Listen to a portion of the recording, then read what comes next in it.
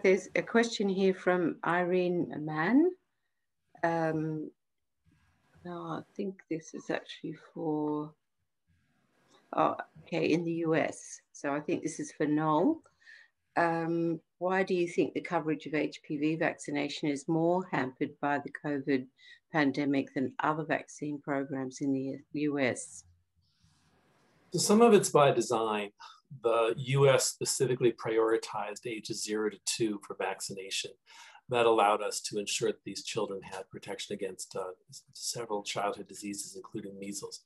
And given the problems with almost losing our measles elimination status a couple of years prior, this was a big priority for the United States.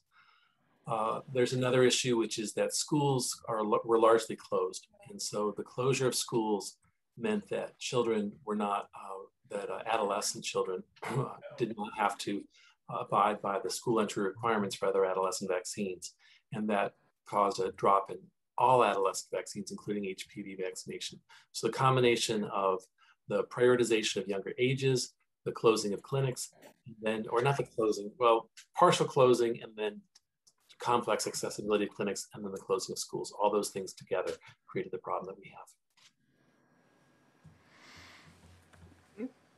And there's a question here from Mauricio Matza to Carlos. Is there a reason for a drop in the second dose in 2019? Not that I'm aware. The explanation, if you see the second doses in Colombia, they are very, very low. And we have been asking the question to the Ministry of Health, why is it that on the first doses, we have been able to achieve better results, but on the second doses, it's really very disappointing. And nobody has a good explanation for that. We know that there's a couple of studies saying that one dose is enough, but that is not the reason, because in Colombia, we are not talking about the possibility that one dose is good enough. So that's one of the mystery questions. I don't know why the second dose in Colombia is so low compared to the other countries. Well, I think that one of the reasons is that in the immunization protocol, they had trying to keep the second dose at 6 months interval. So we had discussed this, that based in the recent data, perhaps this interval should be extended to 1 year or even more. And this is being discussed at the Minister of Health now. Suzanne, can I make a comment? It's Margaret Stanley. Please, Margaret. Yes. I think the two presentations show some really important basic points. Certainly from Joanna, I think it shows the value of the organization that we have with immunization services in the UK, and the fact that they're locally based and that they communicate with each other so that they reacted quickly to what was clearly going to be a problem with the closure of schools. And the JCVI gave very clear recommendations. So because the infrastructure's there and the organization's there, the program has suffered very little. And similarly from Colombia, it shows the value of having a champion. And the vaccine program has been championed by prominent citizens in Colombia, by the government, and by people like Nubia and Javier, who have an international reputation. But I think in both instances, it's about having a strong infrastructure and a strong organization and good local interaction. I think that's the message for pretty well everywhere where the vaccination programs are suffering. Thank you, Margaret. I couldn't agree more. I do have a question, or maybe a topic that we might discuss a little bit further. Noel addressed the issue that there currently is no possibility to co-administrate the COVID vaccine with the adolescent although it's a big opportunity, of course, to invite all the adolescents for vaccination. So I don't know if somebody wants to further elaborate on that. Is there something foreseen to tackle that? Should we put more pressure to make sure that this happens? So I don't know if anybody from the audience would like to respond to that. I mean, to some extent, we need data. And so the data are being collected right now. So Pfizer has the trial that they have the data from, and then at least one other company has a trial that's ongoing. So we can only license vaccines when they're when there's data to support it. That will be an important change for the US, but also for other countries. I saw Margaret raising her hand. Or was it still from the previous?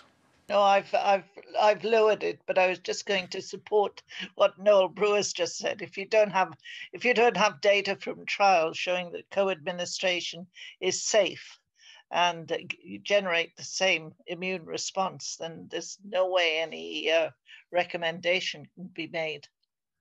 And with the current concerns about COVID vaccine safety, I think getting those trials ongoing is quite tricky. If I can say something, Alex. Yes, please. Just to invite the board to take a look at the website and at the publications that we have included in both the HPV World newsletter and the e-learning courses, because the e-learning courses are available in 7 languages, and the use of the newsletter can be easily calibrated and adapted to address any specific issue that is of interest to any of the corners of the world. So this is an ongoing project that might be useful to many other of the participants in this board. Mm-hmm. Thank you.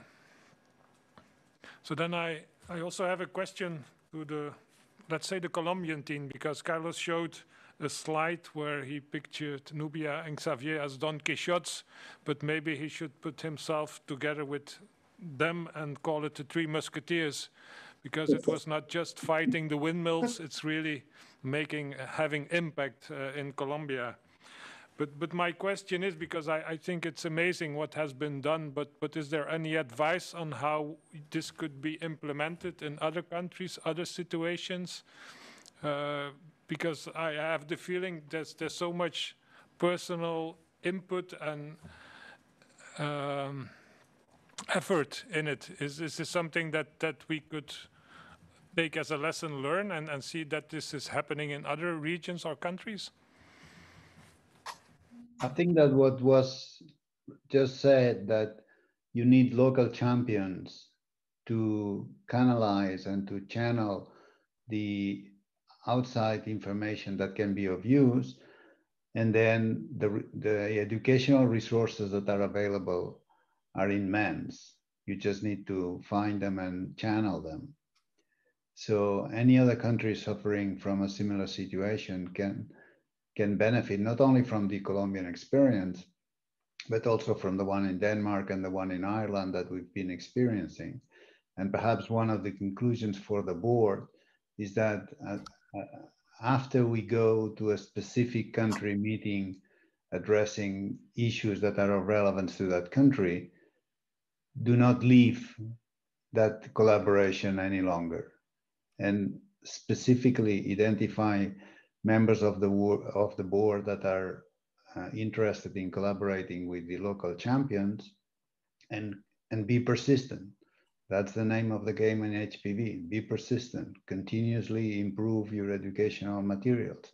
We all know that the role of the healthcare providers as the stronger link between science and population, that should be reinforced. And then use the wealth of information that is available already to support the local champions. If you don't mind, I'd like to share some data from Denmark real quick, just to underline the point that Xavier made about some of these efforts in Denmark. Would that be possible? Yes, please, go ahead. Okay. So This slide, it's just the PDF of an article that I did with Peter Hansen. So many of us know the story about Denmark. What happened is that there was an unsubstantiated safety scare.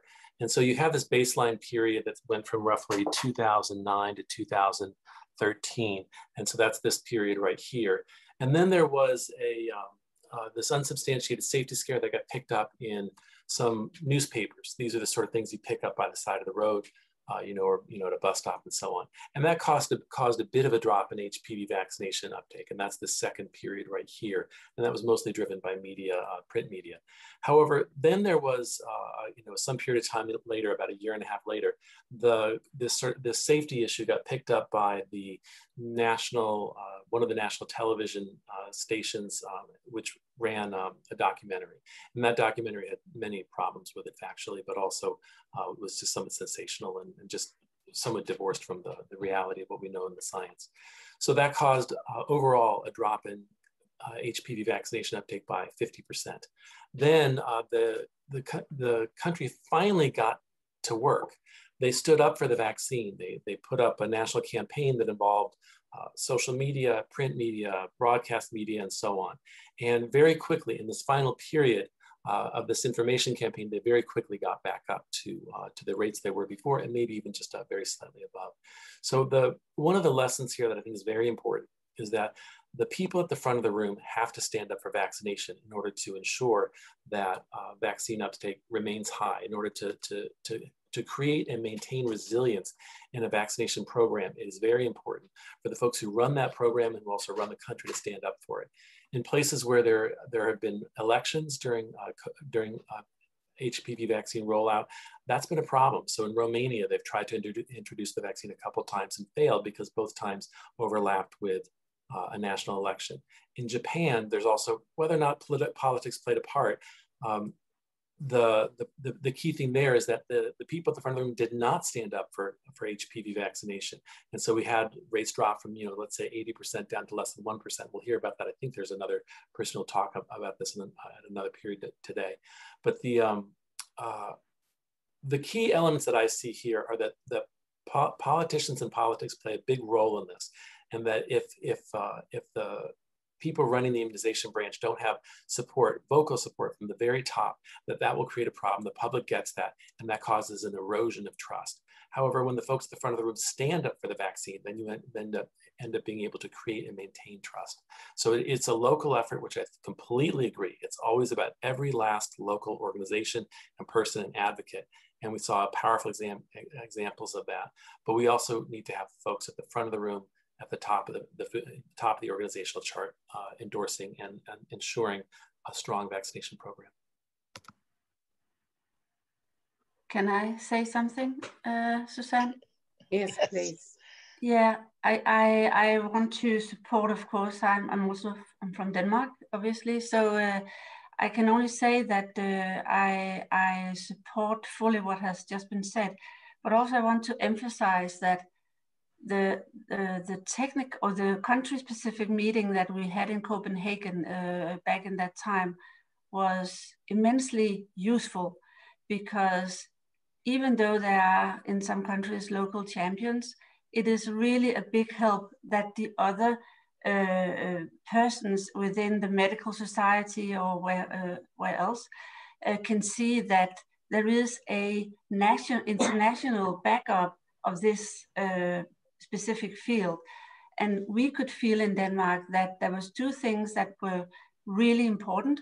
One was that the country-specific meeting with all the experts backing up what we have already said for a long time, but also that that actually the society of the medical organizations and different other societies like the National Board of Health actually joined forces, because before that time it was single persons and they were sort of hunted down by the journalists. So it was really, really a tough matter. So I can only support that joint forces is really, really important. So thank you. And I think, Margaret, you have your hand up. Yes, I was about I was going to say there's another issue that we mustn't forget, and that is when you have a successful program running, do not become complacent and think that it's going to continue. Then, so this point that Xavier makes about persistence and constantly monitoring anti-vaccine or concerns that are being raised so that you can immediately answer them, because if you allow them to fester away, they'll be taken up and widely publicized and there'll be an instant reaction. But everything everyone else has said, I totally agree with. But complacency, please don't be complacent, because it'll turn around and bite you. And I think also, just to endorse the point made, whoever is standing up for HPV, whether it be the Minister of Health, a president of a society, or whatever, it needs to be done quickly. It can't lag for a long period of time. And I think where there have been adverse events published in different countries relating to HPV vaccine, hitting the nail on the head quickly is vital as well. But it gets left, as for example in Japan, where really the ministry would not get involved for a huge space of time. Can I have a word, Alex? Yes, please. Yeah. At least in my country, we now have the media, the radio stations and the TV full of information on vaccines, vaccination, COVID vaccines, this and that.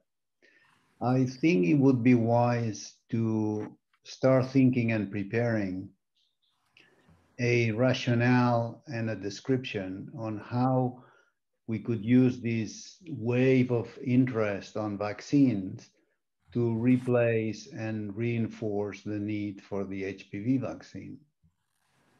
And that should be conveyed to the media, to the speakers, to the many discussants and people expressing opinions in the social media. So it penetrates that discussion, and the population will benefit by upgrading their background information on vaccines. I wonder if the board can address that in a specific declaration or a specific guidance on how to take advantage of the tsunami that the COVID vaccines are creating in the public opinion, and clearly position the HPV vaccine as part of this preventive effort. Okay, thank you, Xavier. We will definitely further look into that. I just want to also refer regarding this discussion that being prepared is very important. And I think it's very interesting, the presentation from Alaya Bruni this afternoon or later in the day or evening is also something that we should take into account, because apparently a lot of countries that start with suboptimal coverage are having a hard time to improve that. So I think that would also be very interesting to take that into account, that it's really being well prepared from the start, and then being sure that you're resilient if something happens. I don't know if there are other questions or remarks. Unfortunately, yeah. Joe didn't join us yet. I see Pierre raising his hand. Yeah, thank you, Alex. Yeah,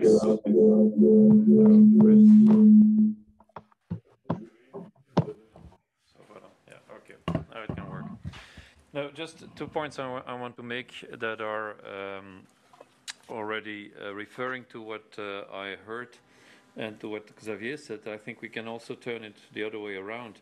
I think the way a lot of us now have to communicate on COVID-19 vaccine issues in the many countries is because we learned a lot from previous crisis communication, whether it was with hepatitis, with measles, with human papillomavirus. So all the arguments that I heard just a few minutes ago in terms of rapid communication, having a very good relation between the experts and the policymakers, using the same kind of figures, having a very good and trustful contact with the public and with the media. All these elements I think we now use already in trying to address the COVID-19 vaccine situation, and also sometimes the crisis communication related to the AstraZeneca and the Johnson & Johnson vaccine. So luckily, I think that's a positive lessons learned from the past.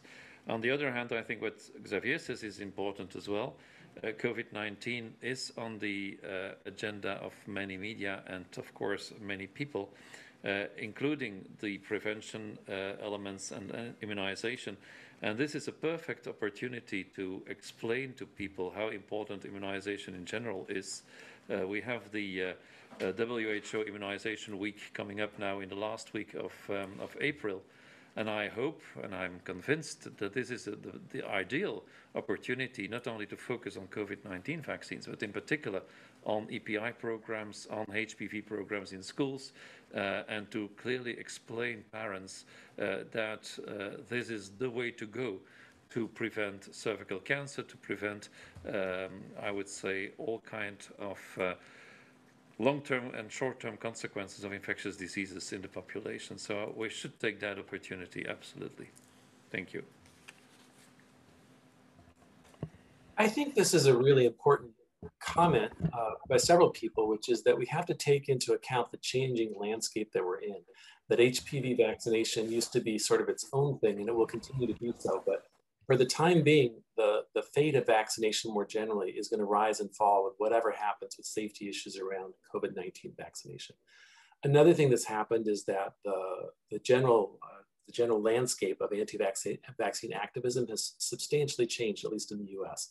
And so they have become more sophisticated, they've become fundamentally political, and they've become very skilled at using various resources to generate attention and then to undermine vaccination. So they seem to be morphing from having specific concerns about vaccination to sort of targeting vaccination as just being the cause of all sorts of ills that we have. But also they've tried to move into a medical freedom frame. And that, unfortunately, aligns very closely with many conservative ideologies about freedom and freedom of choice. So in the US, we're having to rethink how we're dealing with these anti-vaccine folks as a more general problem, and also one that is more potent than it used to be. So I see both sunshine on the horizon and also rain. And I don't know how this is going to shake out, but I think we have to be active. And I really like this perspective of thinking proactively about how to address these twin issues. Thank you very much. And I think we have one more comment from Mel Clone. Hi, thank you, Suzanne. Great discussion. Just to build on what Noel said, and I have to confess this is more an impression than I don't have hard data to back this up. But I think we need to be very thoughtful as we think about capitalizing on what's happening with the COVID vaccine, because it's true, it has, for many people, emphasized how useful and wonderful vaccines can be, but it also has really kicked up a lot of anti-vaccine sentiment. So it almost seems like there's been movement in both directions of the distribution, if you will. So I just think we've got to be very, very thoughtful about this. And one other comment I wanted to make, Noel, thank you for raising the issue about the COVID vaccine rollout in adolescents and the collision that this will have with the back to school vaccination catch up in the US. Of course, the situation in every country is a little bit different in terms of patterns of vaccination and so forth.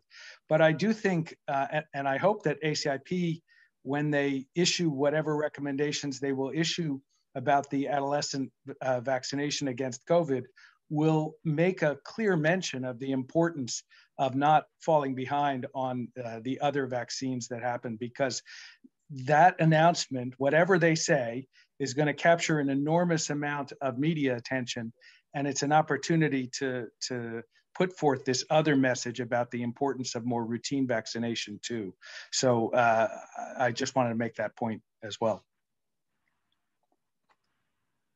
Okay, thank you very much.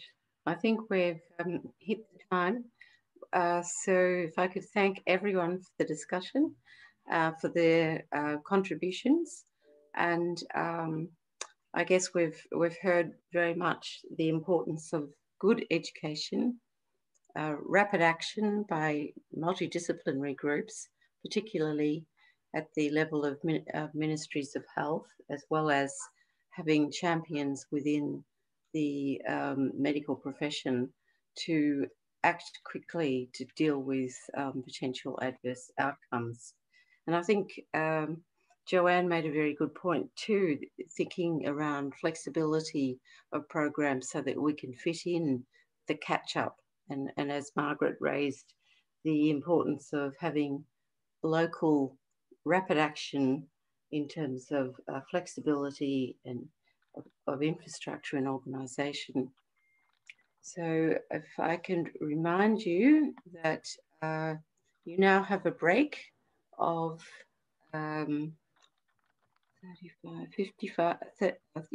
45 minutes, whether it be lunch, breakfast or dinner, and we'll see you back for session 2A, future approaches for HPV vaccination. Thank you very much, Suzanne. So see you all in 35 minutes. So it's 35 minutes past the hour wherever you are.